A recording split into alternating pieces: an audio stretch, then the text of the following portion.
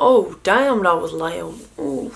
Okay guys, so first things first, I've already cleansed my skin. I'm going to go in with a primer. So the primer I'm taking today is my usual 100% pure mattifying primer. You guys know the drill. I'm quite oily, so I like to have something that will mattify my skin for a long period of time. And I just apply it to the center of my face and work out, just because the T-zone area is where I get the most oily and where my makeup can start to kind of separate. So I just like to apply the most there.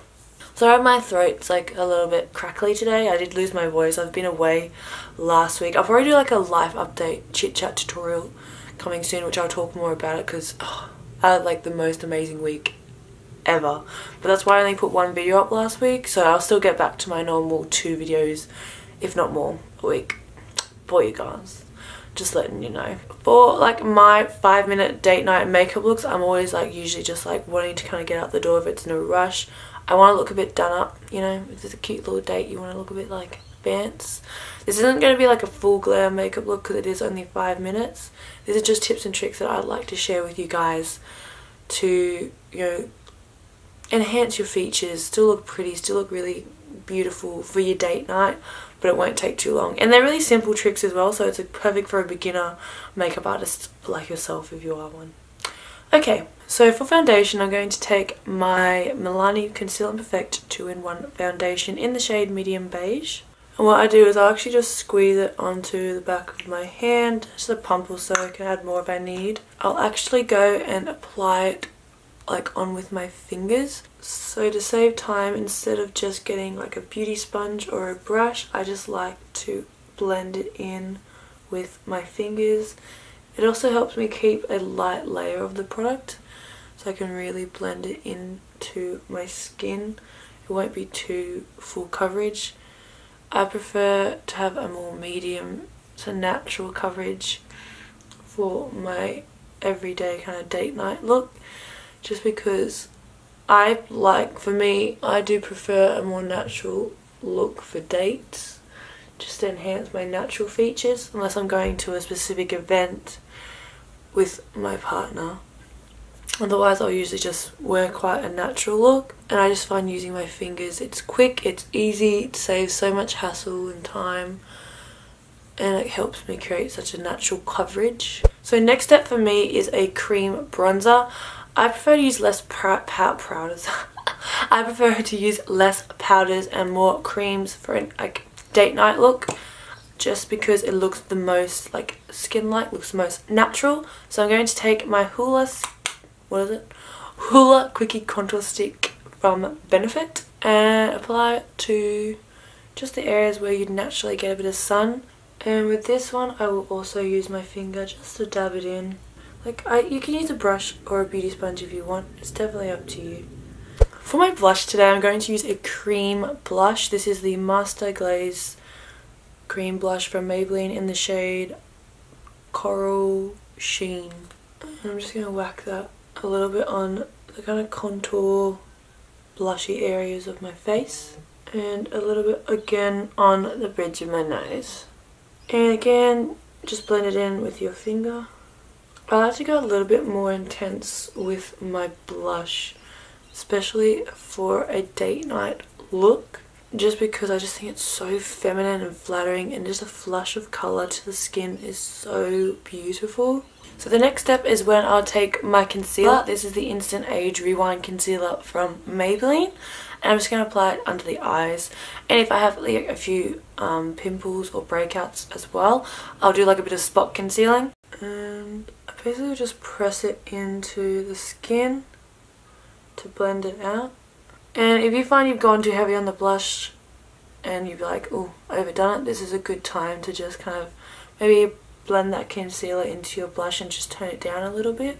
For face powder today, I'm going to take the from the Earth Press powder from Raw in the shade Nude. And this is when I'll take a utensil. I'm going to go in with just a dry beauty sponge and just press that powder under my eyes and T-zone area, more like triangle area of my face. So this helps blur my pores and sets the concealer.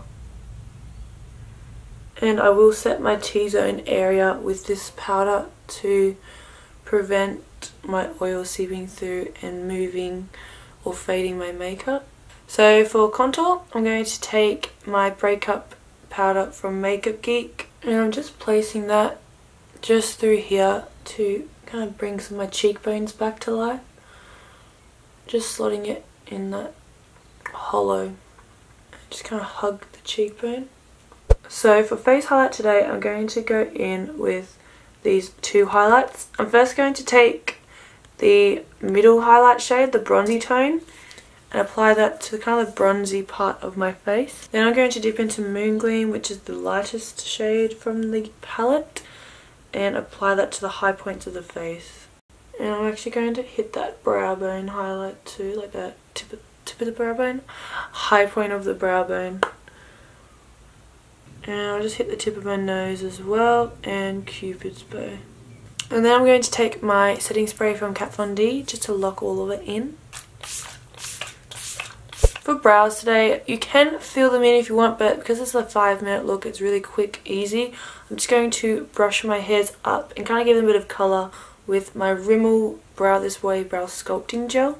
And I like to brush them up to actually lift the face. If they're brushed down, you get kind of a droop. Quick, easy, brows are done. It's just so simple, so quick, so effective, my favourite. So for eyes, I like to keep it quite simple. Like I vary it up depending on how much time I'll do. Sometimes I'll do a smoky liner look, sometimes I'll do a smoky eye, sometimes I'll just chuck a little bit of brown shadow in the crease, call it a day, good to go. Today, I might just do a little bit of shape to the eye. So with a fluffy Zoeva like crease brush, I'm just going to take that very well loved transition colour from the Morphe 350 palette and start blending that through my crease. All the way from outer and bringing it toward the inner corner, so just through that whole crease area. Next, on a petite crease brush, I'm going to take some of this more warmer tone brown, slightly deeper shade, and bring that on my outer V, blending it again through the crease towards the inner corner.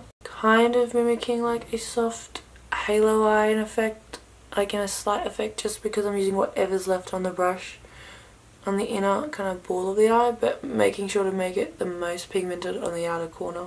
So to give a bit of dimension to the eye, a super quick tip is to grab like a white shade. I'm just going to grab this matte white from Makeup Geek called White Lies, and with my finger I'm just applying that to the centre of the lid, kind of like a halo eye, but very, very soft. And I might even take like a smidgen of Shimmer Shimmer and place that in the very, very centre, like just in, like on the very centre of the ball, of the eyeball.